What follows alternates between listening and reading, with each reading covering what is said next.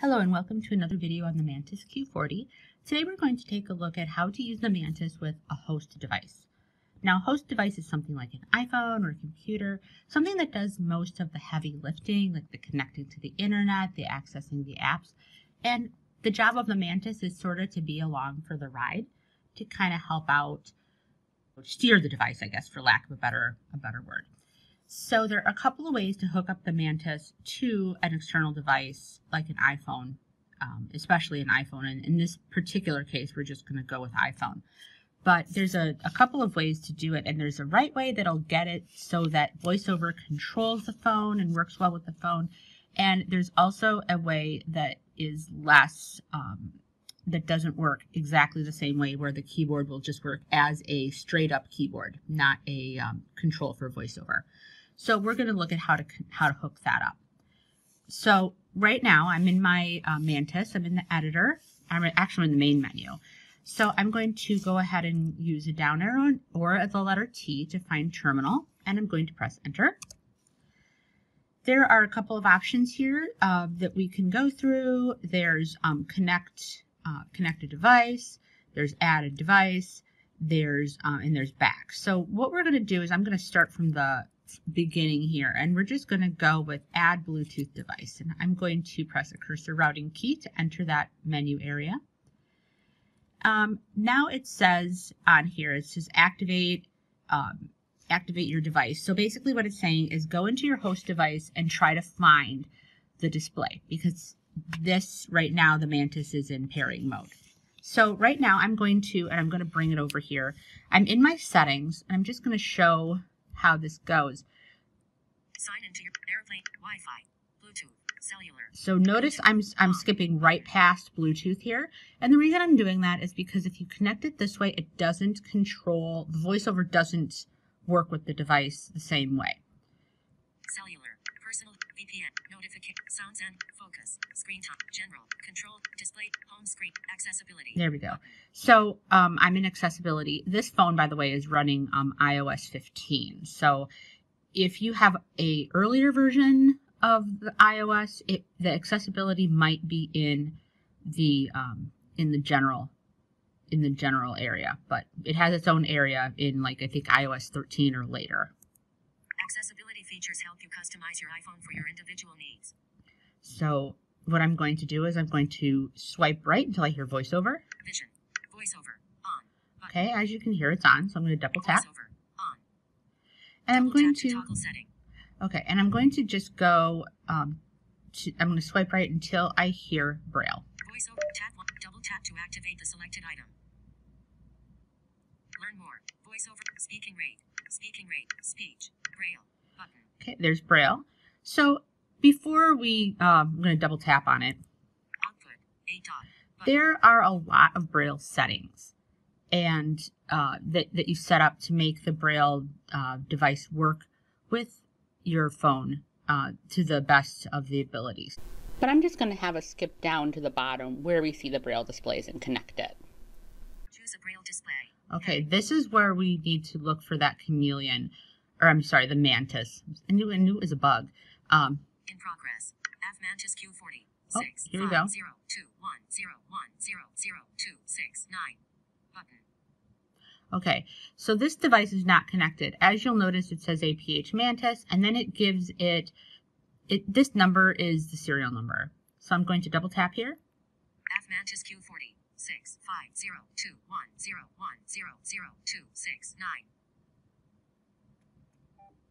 Selected. Okay, you probably heard it. 6 5 0 2 1 0 1 0 0 2 6 9. Connected. Button. So it says it's connected, and if you can see the video that it's indicated it's connected by a blue outline, like the text is blue. So I'm going to move this phone aside. I don't need it right now. So now on the Braille display, it says USB connections. Well, that's not what we want. So I'm going to look for the name of this phone, which, because it's a phone that's assigned by my work, it doesn't really have a name to it per se. So I need to look for that. Oh, here we go. iPhone, and it's a number. I don't have, like I said, control over that. So I'm just going to press a cursor routing key to connect it. and my display says Braille display. More info. But if I make a move, like I moved my arrow key. Activate. More info. Activate. More info. So that puts that Braille on the display once I press a button. Vertical select auto advanced Okay. duration. So what I'm going to do is I'm going to show you now the main thing you need to know to control the phone, and use this as a keyboard that would control VoiceOver. So on your Mantis, there's the control key is the lower left-hand key. On a Apple keyboard, you hold down Control and Option, and those are called the VoiceOver keys. But you don't have to, like on the Mantis, there isn't an option. And instead of the option, it's the Windows key. So if you are on your lower left part of your Mantis is your Control key. If you go to the right one key, that's your function key. We can ignore that. That's not one we want.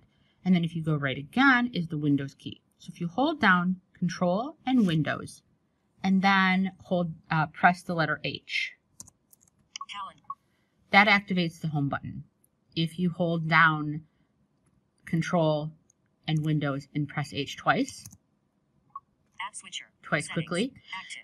that is Swipe up with the 3 fingers to close the app. that is your app switcher.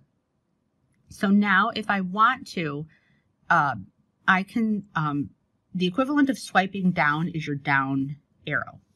Close settings. Activate. So Default. this is how I would swipe down and choose the action I want to perform. I want to close it. Close settings.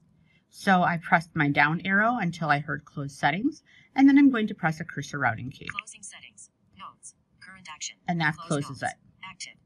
So the current action is close notes. I don't want to close my notes actually. I want to activate it. So I'm going to press my down arrow again. Activate. It Default. says activate, and I'm going to press a cursor routing key. Notes. So I'm activating the notes. So now what I want to do is I want to find that edit field. Done. Button. February 4th, 2000. Toolbar. Share note. Button. New note. New note. Oops, I'm at the bottom. So I want to actually swipe back to the top. And there's commands to do this, but I'm just going to use my left arrow. Share. Delete. February. Hello. Good morning. Multi-line text field. Okay. That tells me Tab that's to the edit. text Use field the that I bar was to in access earlier. misspelled words. So now I'm activating the text field. There we Insertion go. point at end. So now it says, hello, good morning on my display. I can route my cursor to the end of that text if it wasn't already there. And I can press a space. Space. Space. Space. Space. Okay, that says my name is Amy.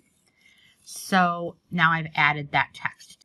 If I want to get out of this edit field without getting out of the note, I'm going to hold down my Windows key and Control key and press my right arrow.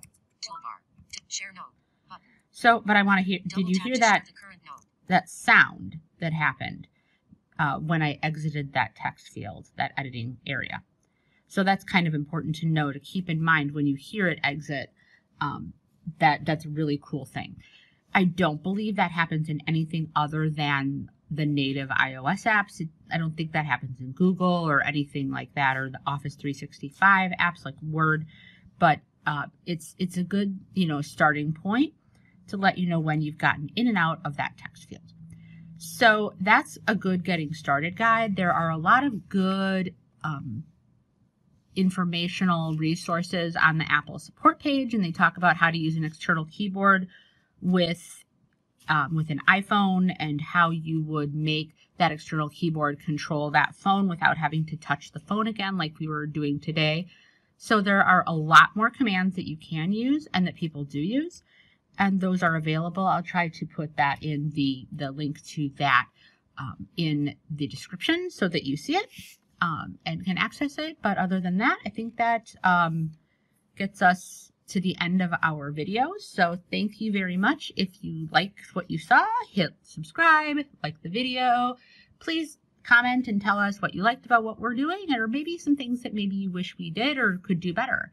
So thanks a lot and have a great day.